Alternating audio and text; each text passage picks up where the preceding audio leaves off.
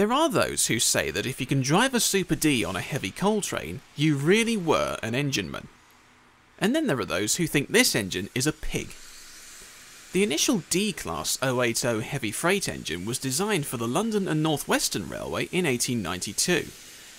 Many incarnations appeared over the years, including a superheated version in 1912, and this one, the C.J. Bowen Cook G2 variant with a higher boiler pressure, appeared in 1921, just after Bowen Cook's death. There were 60 of these Super Ds, as they became known, built by 1923, capable of pulling 1,000 tons or more along the steeply graded West Coast Main Line, a far cry from the Midland Railway's 4Fs. So why is it such a pig? Well, the injectors drop water between the frames where you can't see it, the controls are all backwards, and it features joy valve gear which is impossible to set at a nice even beat. So if you have even the smallest of confidence issues with running this engine, the best thing you can do is run away fast. The Super Ds began to disappear from mainline use in the 1950s, and by 1964 they had all been withdrawn.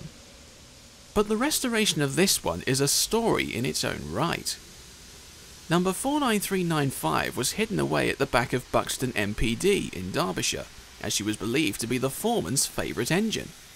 As such, she was chosen to become part of the National Collection, but her restoration spans several decades and cost several £100,000.